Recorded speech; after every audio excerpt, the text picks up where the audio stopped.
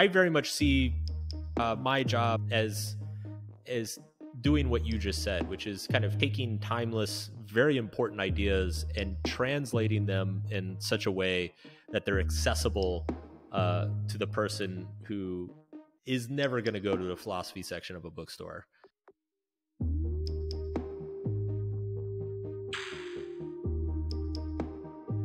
I was thinking, have you read Tennessee Williams' essay, The Catastrophe of Success?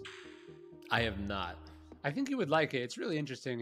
His point was that like life without struggle is meaningless, and that one of the problems of success is that it removes a lot of the day-to-day struggle, right? He's like, suddenly you're not cleaning up after yourself. Suddenly you're not, necessarily as motivated because you don't need this or that. And so that basically getting to go to another sort of playwright's idea that the two worst things that can happen to a person are not getting what they want and getting everything that they want. That's that was Oscar Wilde's quote, yes. right?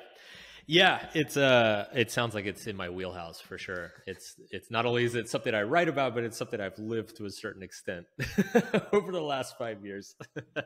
Yeah, it's weird too, because like there's success and then there's also like catastrophic success, right? Yeah. Like there's like hey, you worked really hard and after 30 years you got promoted to full professor at insert university, and then there's the youngest professor in the history of Harvard or something. Do you know what I mean? There's like regular success and extreme success, and you certainly had extreme success relative to what we do, right? Like there are many Silicon Valley people who nobody has ever heard of who would be like, that's not catastrophic success. That's not even success at all, right?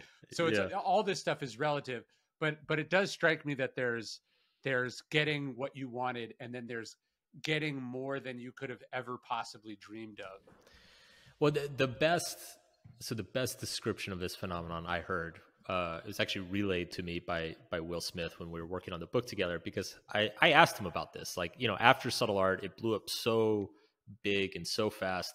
And as we've talked about off like privately, it fucked with me for a while. And I was asking him about it, and he told me, he said, I didn't experience that, but he said it's such a common thing in show business. And he said that Quincy Jones used to call it altitude sickness. And he used to say that, when he was a music producer, he would see that, the same way when you climb a mountain, you need to like stop and acclimate at certain levels to like prevent yourself from passing out. If you just go straight to the peak, you get altitude sickness and you fall off and kill yourself. And I love that analogy. Like, it makes a lot of sense to me. There's like an acclimation process of certain levels of success that you go through. Yeah, no, that makes total sense. One of the things Tennessee Williams is talking about in the essay, he's talking about like when he was sort of in the thick of it, he'd blown up, he's working on, he was like, I lived on hotel room service. And he was like, how fundamentally abnormal that was. It's like great food every night delivered right to your door. Like, you don't clean it up. You don't worry about where it came from. You didn't worry about waiting in line. Like, just like every part of it is stripping the just minor inconveniences and struggle of life. And that is fundamentally warping and unnatural and not good for you. Yeah. And not only that, you're replacing it with these like grand existential struggles of like, do I deserve this? What if I fuck up and lose everything? What if I just got lucky, So it's I found myself at a certain point like longing for those kind of dull quotidian struggles and concerns. Interesting. Yeah, it's funny, like growing up, like just specifically of room service, like I was under the impression that like if we ordered room service in a hotel, it would like bankrupt us as a family. Do you know what I mean? Like my parents, the idea that one could do this and should do this, was inconceivable to me. And then, you get to a place where hey, actually, it makes more financial sense to just order room service than go downstairs and to avoid all the inconveniences that we're just talking about. And then it does, though, it skews your sense of what's like normal and not normal. And maybe that stuff is actually important in terms of being a grounded person. Yeah. I know. So I'm friends with Derek Sivers, and I know that he had a catastrophic success. He sold his company for $30 or $40 million or whatever. And he said that he developed a practice. I don't know if he still does it, but for a number of years, he would make a point to once a year fly coach somewhere, stay in like a dingy hostel, eat trashy street food, basically put himself on the same budget that he had when he was 20 years old, and just do that for like 4 days. They remind himself of like, okay, this is normal life. Yeah. Don't lose touch with it. Well, there's a passage in one of Seneca's letters where he says like we should do that every month. He said you should like wear your worst clothes, eat the worst food, sleep on the floor in your house. And he said the point of that was it wasn't just like play acting or anything. He was like the point was that he was saying that one of the costs of success is actually not security, but a kind of fear, because you're afraid of losing all the things that you're really comfortable with. Right. Yep. And he's like, you want to get comfortable with the way that, by the way, most people alive currently live. You know what I mean? Like yeah. It's very survivable what you're afraid of, but you're afraid of it because it's unfamiliar to you, because you've distanced yourself from it. And he said the whole point of this sort of practicing poverty and adversity was to be able to say to yourself at the end of that exercise, is this what I was so afraid of? You still go back to your regular or your good life, but you're not waking up in the middle of the night going, what if I get robbed? What if I get canceled? What if I fall off? Because you go, the worst case scenario is I just go back to how things used to be. Yeah. Yeah, for sure. Yeah. I just pulled up the essay, and I'd be curious what you think of this. Tennessee Williams says, security is a kind of death, I think, and it can come to you in a storm of royalty checks beside a kidney-shaped pool in Beverly Hills, or anywhere at all that is removed from the conditions that made you an artist, if that's what you are intended to be. Ask anyone who has experienced the kind of success I am talking about, what good is it? Well, that's the perennial question, right? Is too much comfort, does a certain amount of discomfort a prerequisite for good art? Yeah. And I think that's definitely open for debate, but it's there might be something to it. Well, have you found it hard to be creative or disciplined or to do the uncomfortable thing when you are not doing it for any need? Or is it actually better because you're doing it only when and because you want to do it? I think now, so I kind of look at, my post-catastrophic success life in two phases. I think that the original phase was actually motivated, in hindsight, it was motivated a lot by fear. And it was that fear was, or maybe not fear, but like insecurity. And I think a lot of that insecurity was like, this might be my 15 minutes, say yes to everything, do everything. Sure. Because it might not come around again. And, I think that's a reasonable position to take. I don't necessarily regret it, but it did lead to a period of kind of overloading on projects that I wasn't, some of them I enjoyed a lot, but it wasn't, if you put me in a vacuum and said, what do you want to do with the next 3 years? It wasn't necessarily what I would have chosen. It was kind of more, it was the stuff that was coming to me rather than me sitting down and deciding what I was going to pursue. And then, unsurprisingly, that period led to a pretty intense burnout about a year ago. And I took 6 months off. And I think in those 6 months off, I kind of reached that conclusion that you just said, where I'm like, wait a second, I'm fucking rich and successful. Like, I don't need to do anything I don't want to do. and since then, I feel like I'm in a really good spot psychologically. Epictetus said that philosophy wasn't this dry, abstract thing. It was a thing, he said, you should be talking about, writing down, reading about, exploring with other people all the time. He said, constantly have it at hand. That's how I think about philosophy. And it's weird. For the last 5 years, every single day, I've been writing this free email about Stoic philosophy.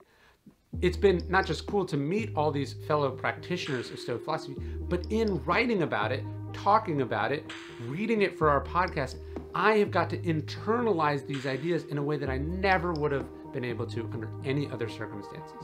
That's the idea. Philosophy is something we're supposed to engage in, not keep in these dusty old books or read once and be done with.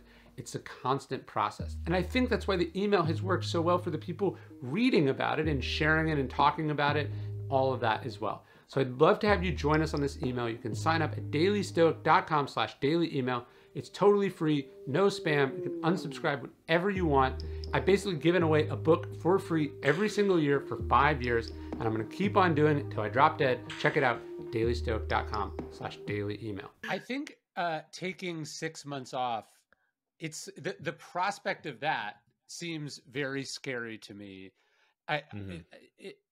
Financially, it makes no sense that would be scary, right? Like I haven't thought about money the last 6 months, right? So I don't know why that would be scary to me. There's probably relevance is probably something that scares people. And then maybe there's even a, like, if I stop doing it, will I lose the ability to keep doing it? Like, will the skills get rusty or the magic stop or something like that? Yeah, there was definitely a lot of insecurities around it. And I'll be honest, like the first 2 months or so, it was really difficult, and for a lot of those reasons. I was like, it felt kind of like I was burning my career to the ground. Yeah. Which in hindsight was a very irrational feeling, but a lot of the thoughts you just mentioned were absolutely in my mind quite a bit. But I think, especially, in the career that we're in, like the thing that I come back to is if I think about what, I don't know, if you're a fan of the band Tool, like Tool went 15 years between releasing albums. Right. And I listened to that album the day it came out. Like, I didn't stop being a Tool fan. I didn't stop being excited for their next album because they didn't put anything out for 15 years. And so you kind of forget that, like, when people like you, not only are they willing to wait, but they might even be more excited if you go away for a while and then come back. And honestly, I have to say, coming back after those 6 months, it doesn't feel like I really, like, it took a little bit of time for things to kind of ramp up again, maybe like a month, but it doesn't really feel like I lost anything.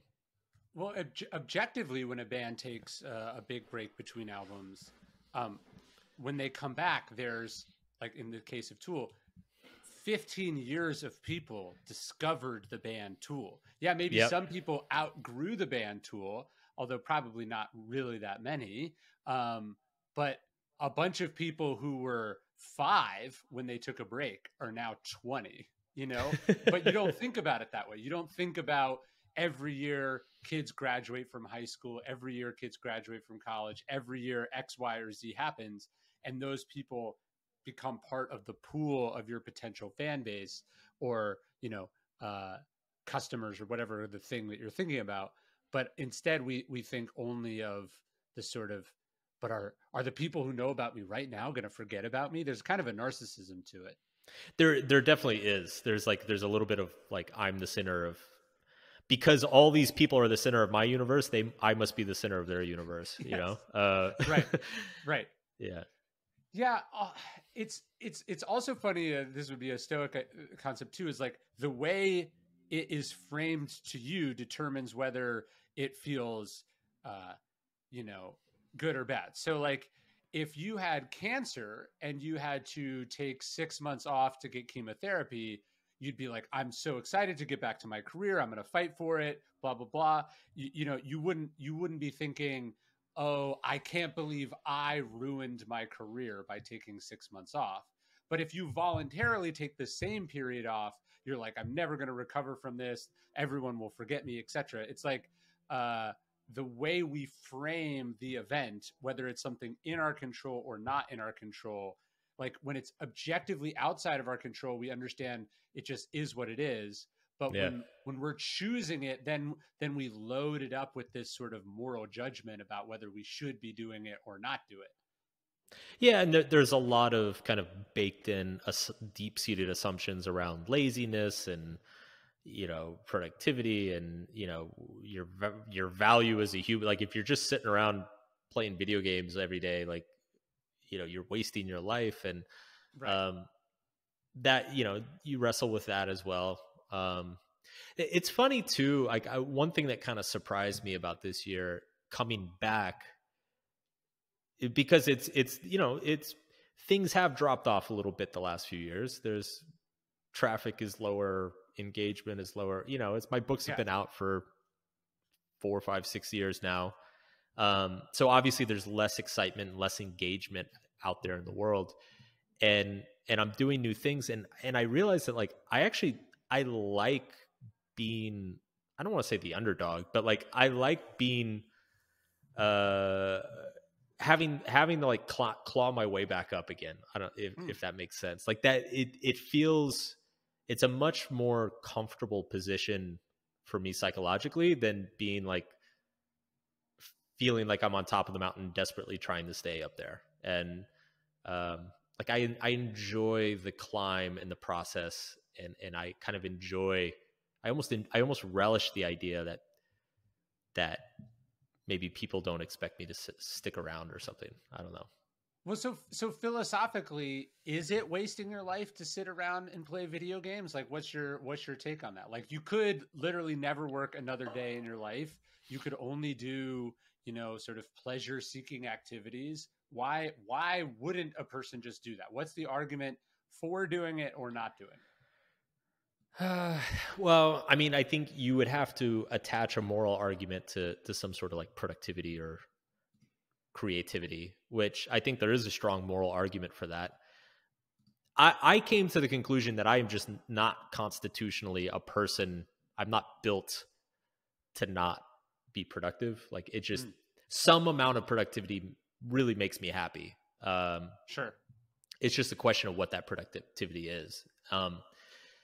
But I definitely do know people and have seen people who certainly seem completely able to sit around and play video games for the rest of their life and not feel any pangs of guilt or existential dread or anything.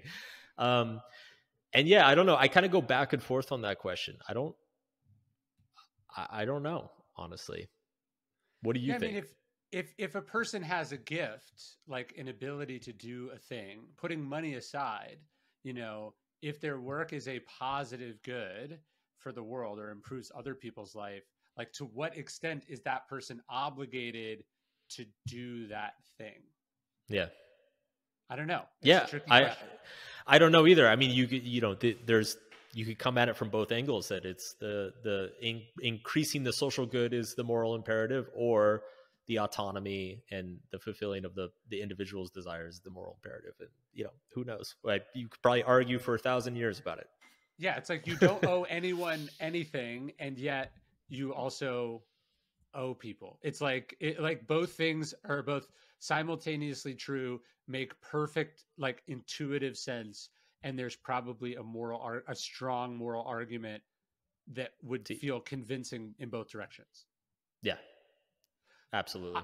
I think ideally you get to a place where not like you do the work because it's your duty, it's the role sort of chosen for you by random circumstances and luck and all these things. And you get to a place where you find the way to do it and think about it through which it is both challenging but also enjoyable and pleasurable to you at the same time. So basically it comes down to this sort of idea of balance or moderation. That's probably the sweet spot. You don't have to make yourself, you know, a mule that works itself to death on behalf of other people, and yet also indolence and laziness and purposelessness is probably not actually in the long run the happiest or most fulfilling way to live. Yeah, I don't know. I struggle to really think that people can do that for an extended period of time while being an emotionally healthy person. Like, it seems like that the only way that is a sustainable lifestyle is if there's something that they're running from or avoiding or burying in themselves. Because I think about, like, my 6 months off, I dicked around for the first month or so, but then I was like, you know what, because the period of 2017 to 2021, I worked so insanely hard. I was traveling so much. My health, Sure. like, I basically got fat and, like, was unhealthy and out of shape. And I'm approaching 40. And so those are things I'm like, I needed to get this shit together. So I actually spent most of those 6 months just working out, hiring a health coach, getting my diet straightened out, cutting back on drinking, lost a bunch of weight. So in a way, it was like I was still being productive. It was just I was being productive on something very, like, personal and individual that I had neglected for a long time. Well, there's that Abraham Lincoln thing. It doesn't actually sound like something he said, but maybe he did. But about, like, if you're supposed to chop down a tree, you spend most of the time sharpening the axe. There's an argument that actually, if you're going to do this over a long period of time, if you want to do it without burning out or hurting yourself, or if you actually want to be, sort of metaphorically sharp, you had to spend some time stepping away, getting in shape, taking care of yourself, getting your priorities straight, so that what you brought back to the work was the best version of yourself. Yeah, that certainly feels true. I feel more energetic and motivated than I have in probably 7 or 8 years. Why do you think your health suffered? Do you think it was you just didn't have the energy to focus on it? Do you think it was, like, why was that happening? Because it's not like you were working 20 hours a day in a coal mine. Like, I'm sure you could have figured it out. It was a combination of things. I think the primary one is it's two things. One, I think a lot of people can relate to, and then one was maybe a little bit more specific and individual to me. But the one I think most people can relate to is that I had a set of habits that you can get away with when you're 25, you can get away with when you're 30, but by the time you're 35, you can't really get away with it anymore. And so I think that there would have, even if my career wasn't going through kind of this crazy phase, there would have had to be some sort of reevaluation there of some basic lifestyle habits that would have had to be done. It probably would have been much simpler and less drastic than it ended up being, but it would have had to happen anyway. The second thing is just I really overloaded myself over 2018, 2019, 2020. Just really overloaded myself with work. Like I said, it kind of came back to just saying yes to everything. I wrote 3 books at the same time. I did a movie. I did an audio original. At the same time, I was doing a weekly newsletter. I was doing speaking tours. I mean, I think 2018, 2019, I was on the road like 5 months a year. And so when you're on the road constantly, you're working like 7 days a week. You're eating room service all the time, and and so you're eating the $40 burgers. Like, you're showing up jet lagged. You've got an event the next day. You've got to, like, write an article that night, and you're like, fuck it, I'm going to order the $40 burger, and you're not sleeping well. So it compounded a lot of the problems that were already there. And to your point about keeping the axe sharp, I think it really started to weigh down on my energy levels, my ability to focus, my ability to just do excellent work. And so it was, I started to try to kind of address it even before I took the time off, but I lost a little bit of weight. But like once I knew I was going to take an extended period of time off, I was like, okay, let's hit the gym. Let's eat some salad. let's let's do this Well, shit. it's funny because I've talked about this before. I think a lot of people think that like having a family or being like homebound or all these things that they hold you back. And in some respects, that's true. I think one of the things they hold you back from is kind of exactly what you went through, which was this sort of untethering or fundamental imbalance of having the ability to say yes to so many things. I mean, obviously, look, there's plenty of people Yeah. who have kids and houses and, you know, a lawn to mow and all these things, that and they neglect all that because, you know, they're going on sales calls or, you know, they're building a company. But I think in a weird way, there's that Flaubert line about being sort of ordered in your life so you can be disordered in your work, you know, like you can be chaotic and experimental. I think it's hard when there's no good reason not to spend 5 months on the road, just to not spend 5 months on the road, right? Or you're like, the only thing holding me back from doing this is whether I say yes or no.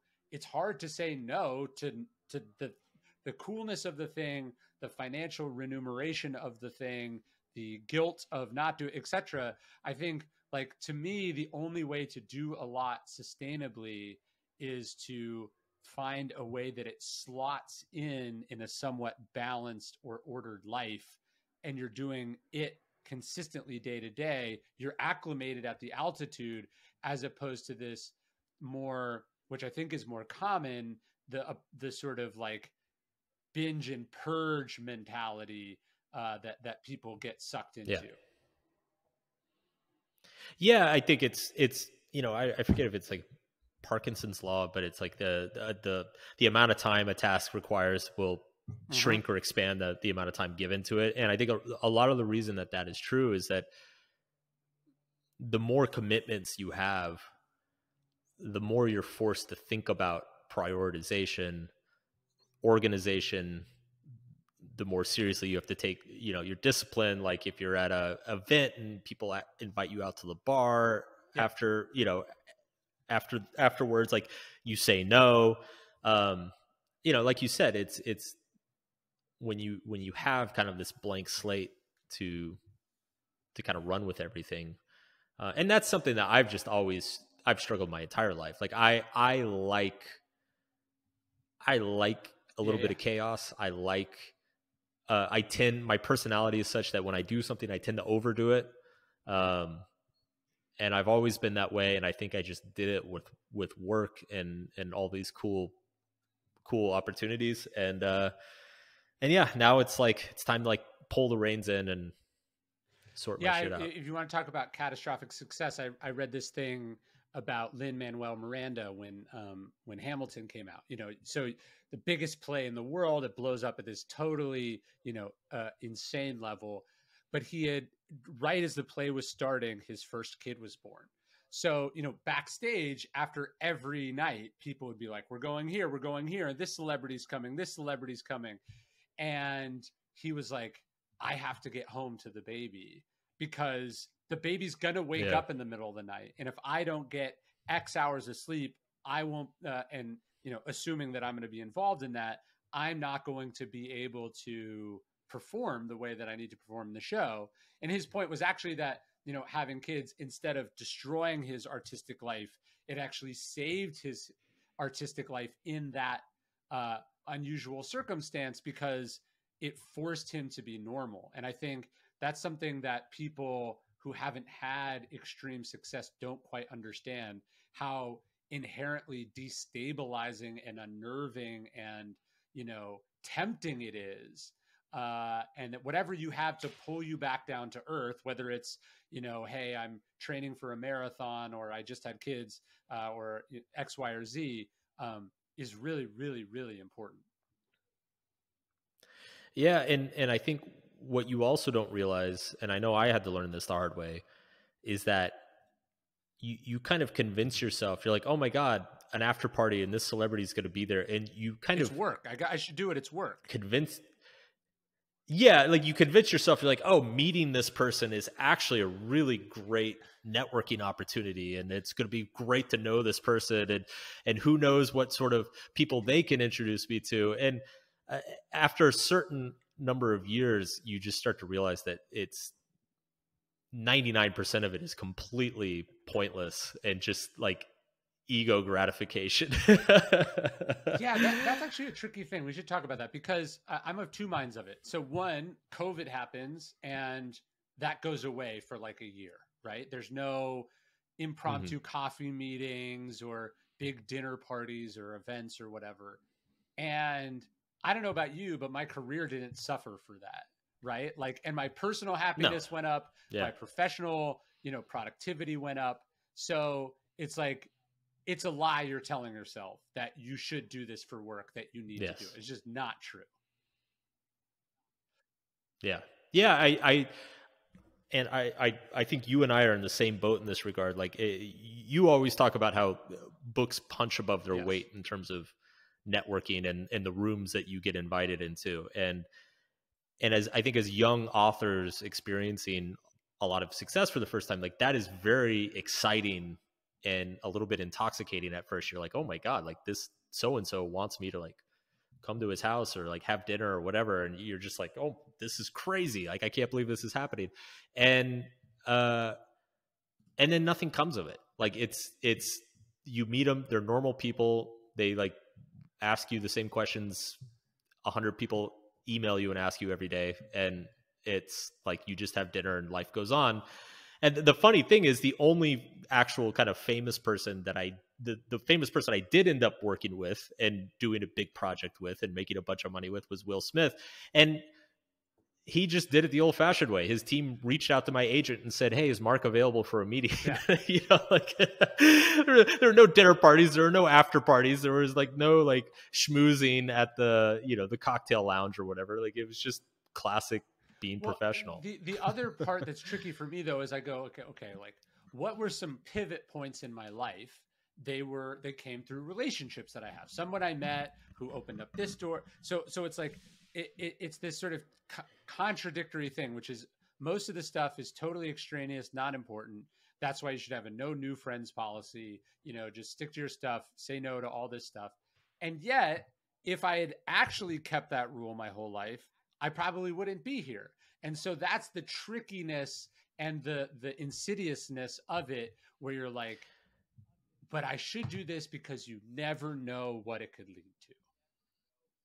But I think I think there's a difference there, because when you said yes to those opportunities, you weren't Ryan Holiday, the successful and famous author. You were Ryan Holiday, like the college dropout, trying to get your foot in the door, whereas I think, for me, it was like the success from the books was opening these doors. And then I got excited and ran in, and then I was like, oh wait, why am I here? I'd rather be at home watching Netflix with my wife. Like, Totally. For me, it's like, I speak at events, which is a part of the way I make my living. And then I'll get invited to, well, this one doesn't pay, but it's the coolest event you've ever heard of in your life, and the following people will be there. Yeah. And I go, like I feel like a dick saying like I only go to the ones that I'm working at. At the same time, I find that rules, really bright and clear rules, are super important as far as discipline is concerned, because it eliminates the gray area, the exceptions that you'll make that, inevitably when I do agree to one of those events, I'm like, oh yeah, this is why I have that rule. Yeah. No, I'm with you on that. So you talked about Parkinson's law earlier. I'm curious about this movie that you did about the subtle art, because if there's any part of the American economy that embodies Parkinson's law, it has been, in my experience, the Hollywood production process, which is like Conspiracy got optioned in the summer of 2017, and it still hasn't gone into production, but it almost always looks like it's about to. And I'm like, I've written 5 books since you guys have been working on this. How does this work? You know, was the process maddening for you, or was it exciting, or how did you take it? So when the book first got optioned, one of the first things my agent told me was, she said, these things pretty much never get made, so don't get your hopes up. And I was like, cool, noted. And I kind of did, I had zero expectations going into it. It did end up getting financed. It did end up getting made. I mean, it took 2 to 3 years longer than I think everybody said it was going to take, but it did end up happening. And I really just kind of kept those same low expectations the entire time. It was like, I knew the production company had optioned it. They've got a history of doing documentaries. They've turned a lot of books into documentaries. They do a good job. So I was like, okay, it'll be fine. As long as it's not embarrassing, and as long as it's not like, as long as it's not like agonizing and waste a bunch of my time, then cool. And so the shooting process was a ton of fun. The creative process was fun. It was all fine.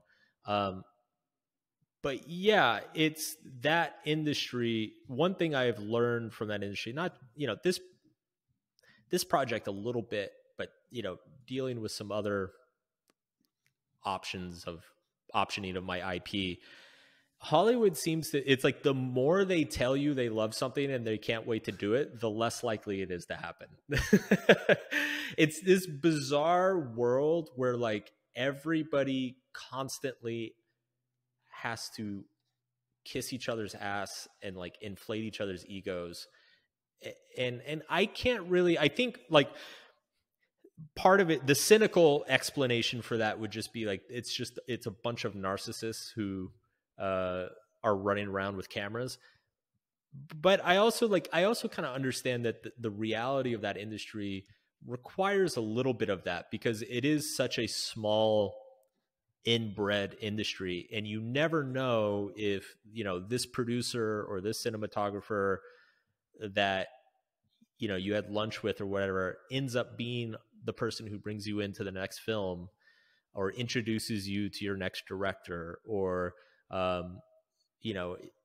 can make the connection to finance your next project. And so everybody has to be like completely inauthentically nice and excited to each other all the fucking time. And as a person who very much prides myself on being blunt and a little bit curmudgeonly, I just feel so out of place in these meetings. Like, I've never felt more out of place than on like conference calls with Hollywood studios, because everybody just tells everybody else how amazing they are and how great everything is going to be. And I'm the asshole in the corner who's like, okay, so have we done anything yet? Is there any deliverable yet? The conflict between the sort of maker manager distinction, and almost 99.9% of the people in that sphere are not makers, they're managers or paper pushers or agents of some kind.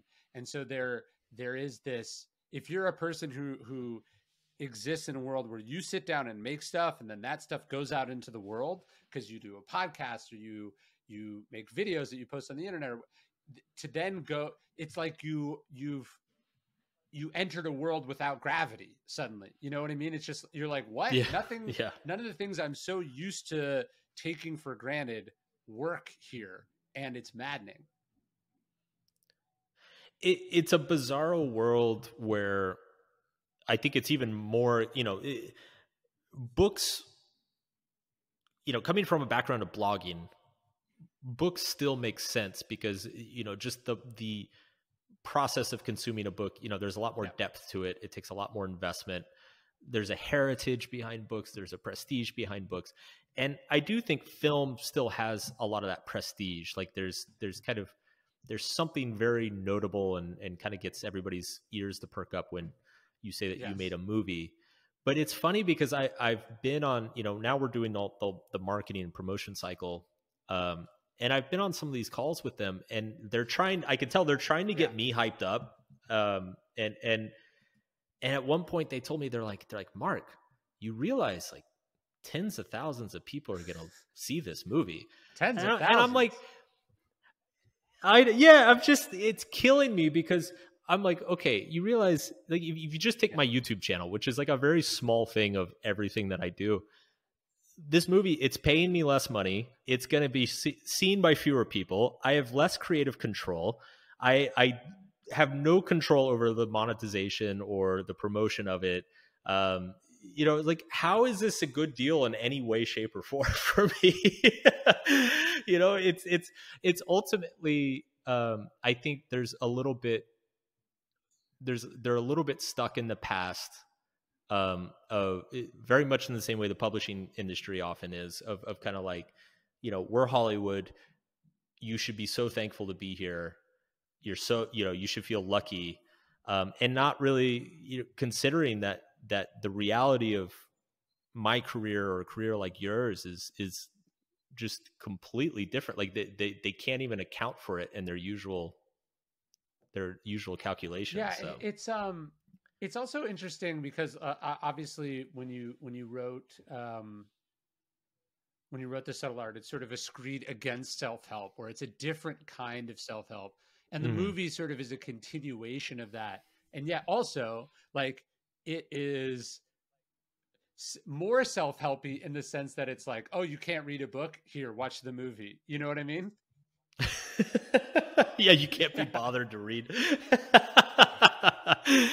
Yeah, it's, and this is the funny thing about it too, is I really like how the film turned out. Like the creative process was really enjoyable from beginning to end, and filmmaking is so different from anything I do, and the process and it's so collaborative and involves so many moving pieces, and there's like dozens of people, and they all know a little bit of what it's going to look like, but nobody seems to know completely what it's going to look like. And it was a very fascinating and interesting experience to go through it. And I do think that the movie turned out great. One of our goals going into it, when I had early conversations with them, is I said, like, I think one of the reasons subtle art worked was it was very disruptive to the self-help genre. It kind of like threw a curveball at a lot of people in situations that they weren't used to, like seeing a curveball in a book. And I said, I'd love to do that with the movie. Like, it kind of take a documentary about a self-help documentary and just flip it on its head and then like do a bunch of wacky shit that kind of surprises people. And we did that. And it's so the creative part of it, I love, and it was fun. And in a vacuum, I would gladly shoot another one and make another one. But it is that the industry is so anachronistic and just alien to me. I really feel, I told my agent, I'm like, I am a tourist in this industry. Like, I feel like I'm in China or something, and I don't speak the same language. What do you feel like you have been trying to disrupt in self-help? Like, it is weird. Like, you write a book and then it gets sort of branded as that, but that's not, I think there's a very specific type of person who sits down and is trying to write a self-help book. And I don't think either of us is that person, but I certainly have no problem with people who like self-help books liking my stuff. And I certainly have no problem with the concept of people helping themselves, but it does seem like there's something you're striking against that you feel like is false or untrue or misleading in self-help. What is that to you? To me, I feel like a lot of the traditional self-help industry it's optimized for making people feel like they're changing and not actually changing. And I think especially when you get a lot of high-priced products and seminars and stuff involved in manipulative marketing tactics, and the fact that most consumers of self-help are vulnerable people and emotionally difficult spots in their lives. Like, I think there's a real ethical issue in the industry that I've always had a chip on my shoulder about. And, it's I think a lot of it too is just offering more practical and better advice. I look at like you, me, and James Clear. I feel like we're all kind of not hammering on the exact same thing, but we're kind of in the same territory, and that, it's the classic narrative in this industry was always like, these 3 tips will change your life this weekend. Give me $5,000 and come to this seminar, and by Monday morning you'll be a completely new person. And it's like, I think you and I have been kind of hammering on the life is actually very difficult, and struggles persist for a long time, and there's no escaping it. And I think James has been kind of hammering on the change is actually extremely gradual, and it's almost imperceptible over a long period of time. But I think out of the 3 of us, my writing style is just the most like layman, and it's like if a random person who never reads a book is going to read one of our books, it'll probably be mine. So I think I get lumped into that category a lot more than you guys do. Even though we're kind of like banging on the same drum. There's like a conflict of interest in self-help, which is that there's clearly a lot of people who need help, right? And and therefore delivering that help is potentially lucrative. But the most lucrative thing you could do would be to give them what feels like help, but is not actually help, right? So like what you're just saying, it's like most of the time, what people need to hear is not the same as what they want to hear. And so if you're a self-help artist, is probably what you should call it, because it's similar to a con artist. I feel like if you tell people what they want to hear, there's a much larger audience for you than if you tell people what they need to hear, or stepping even back further, if you simply say what is true, right? And so I think that is probably what I think both of us are reacting against. Like, The Secret is the ultimate self-help book in that it managed to reduce down to its essence exactly what people wish was true, but is fundamentally not true, and therefore sold probably the most copies of any self-help book ever written. Yeah. And not only that, but I think the saying what is true is actually far more difficult, because you have to wrap the uncomfortable truth in something that is shiny and sexy and a lot more palatable. You almost have to like give them sugar to make the medicine go down. But yeah, it's a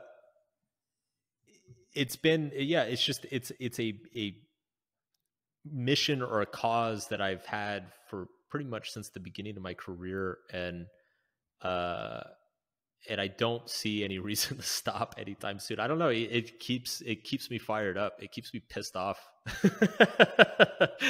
when I see a lot of this stuff out there, and I just feel like I need to like be the wet blanket. I was gonna say something. I remember now. Relating to your point of like telling people what feels good, I think there's kind of an inherent, not bias, but like our mind plays a trick on us. Like when we have an experience that's extremely emotional, a side effect of that is that we tend to assume that it must be very meaningful. And so I think what a lot of self-help content does is it's very good at triggering an emotional response, and then telling the person like, look how emotional you are. You just had this life-changing moment. And then, but people don't realize that it's, emotions and identity and behavior change are actually 2 completely different things. And so, yeah, I just feel like it's a magic trick that has just been used over and over and over again.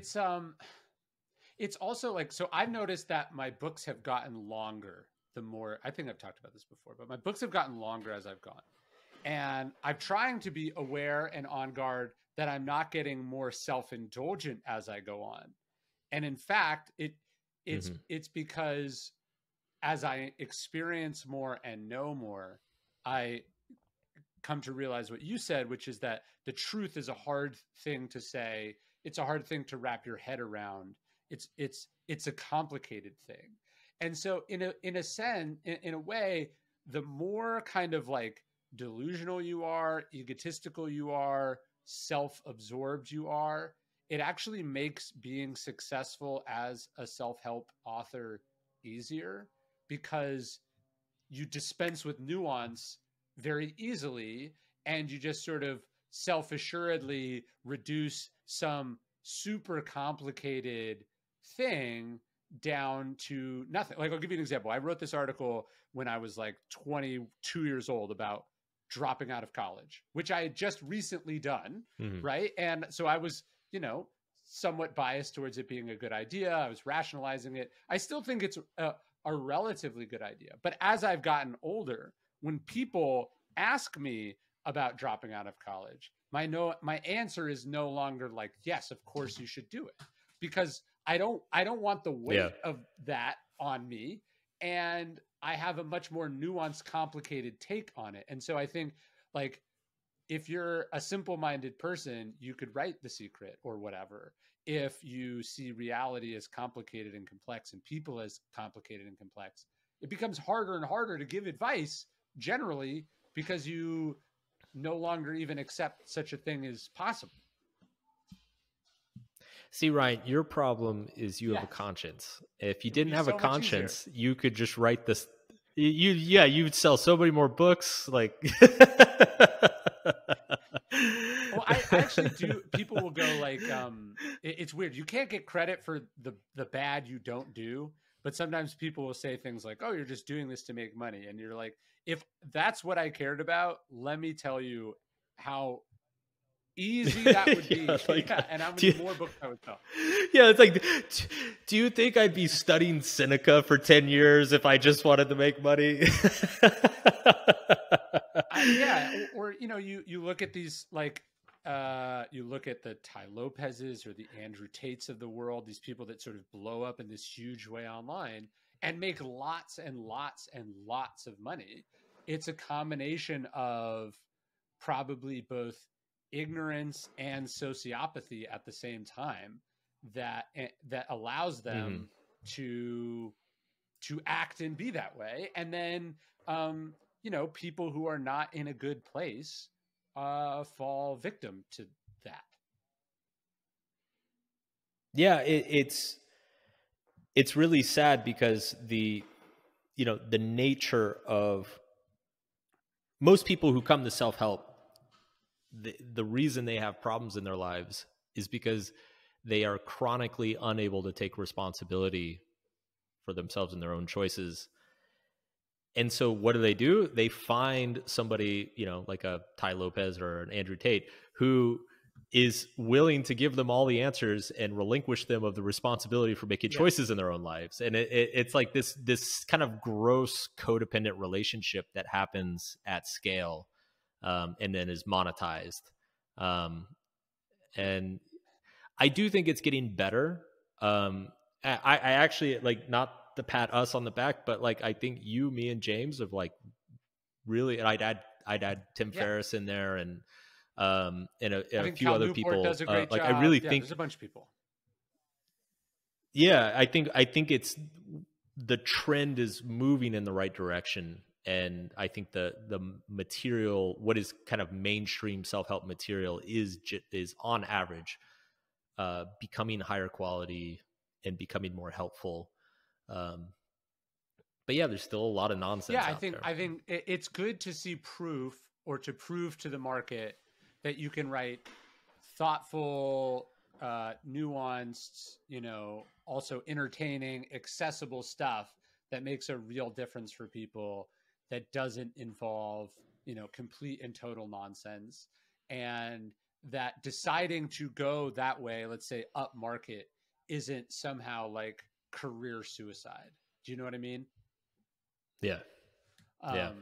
Yeah, it's interesting. I think the video is good too, because like or the movie is great in this sense too, is like your point that like people read your books who maybe don't read a lot. I think that's great. I have also come further along in my sort of worldview, which is like, I am a person who reads and learns via books, and that's simply how it panned out for me. But that's not necessarily superior or better than someone who learns from podcasts or someone who likes TikTok. Like, I've come more around to the idea of like, what matters is the idea and the truth you're delivering.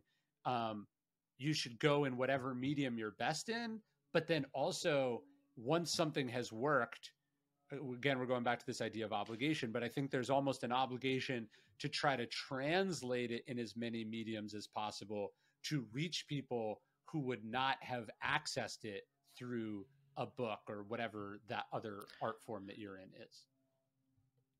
100%. And I mean, you and I,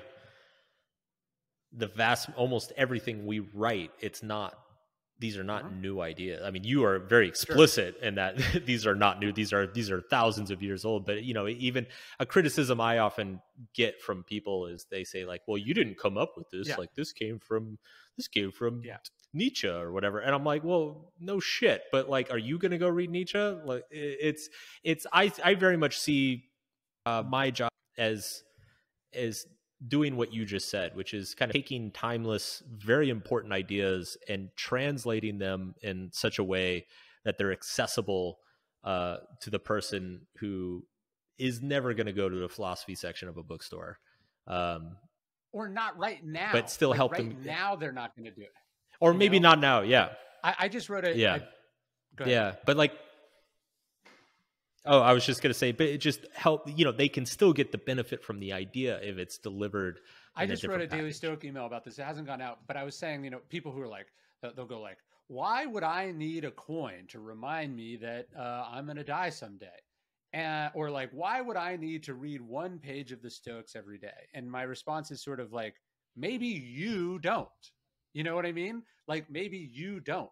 But there is this narcissism in assuming that everything that is made must first and foremost be for you, right? Like, yeah, like maybe you are further along than a high school dropout who just, went through a soul-crushing divorce and is trying to rebuild their life and doesn't know where to start, or somebody who just, had a major health scare and they want this, like not everything is for you. People are in very different places than you. I came to the Stoics through the actual Stoics, but I also did that in a college apartment in America that my parents were paying for, right? Like I had time and space and privileges and advantages and an education that not everyone does. And that's not to say that the people who read my stuff are stupid. In fact, many of them are very, very, very smart. They've already read the originals and they are looking for a reminder of what's in the original. So the point is, there is this kind of elitism and narcissism of going like, well, that's simple. I don't need that. And it's like, maybe you're right, but you are not everyone. Yeah. Yeah. And it's, not even where people are in their lives, but also just fundamental personalities. Like some people need reminders often. Some people don't. Some people have great memories. Some people don't. It takes all kinds in the world. And the thing too about these concepts, both the Stoic concepts and these other philosophical kind of self-help concepts, is you're never done with them. Like you never stop. You're like, oh, okay, I got the gratitude thing figured out. Like, don't have to worry about that. No, it is a daily practice. Like you have to do it repeatedly, and like a muscle, you will lose it if you don't keep it up. And weirdly, I think even bouncing between the mediums is really helpful. So you're a reader, watch the documentary. You're a podcast person, actually try reading the book. I think you get different flavors and angles on the stuff by being sort of multidisciplinary in how you learn about stuff, and not just being an elite snob. It doesn't serve you or anyone, and it's super obnoxious. Yeah. All right. So don't be a snob. That's what we've learned today. That's today's lesson. Yeah. Don't be a snob. And it's like to go to your one thing not to give a fuck about is how other people consume their information or food or lifestyle. I think we have a huge problem caring too much about what other people do in their private fucking lives. Yes, I run into that all the time. Like I'll do a reading recommendation list, and and people will email me and they're like, well, I tried to read the first 2 books and I didn't enjoy them. Like, what should I do? And I'm like, then don't read them. It's fine. There's no wrong answer here. Yeah, there's a Thomas Jefferson line he was saying about something. He's like, it neither breaks my leg or picks my pocket, right? That was his like sort of standard for what should be allowed or not. And I think that's a good way of thinking about, like, what do you care? I saw a TikTok about this. Someone was just saying, like, when someone tells you they like something, you don't need to tell them your opinion on that thing. You can just let them like that thing. And I was like, that's so great. And it's such a better way to live too. Like, why is it important to me to let this person who likes something know that I think what they like sucks? Yeah. It doesn't help anything. I think your stuff is great, and I'm pumped about the movie, and it's always fun to talk, man. Yeah, absolutely, dude. Good to catch up.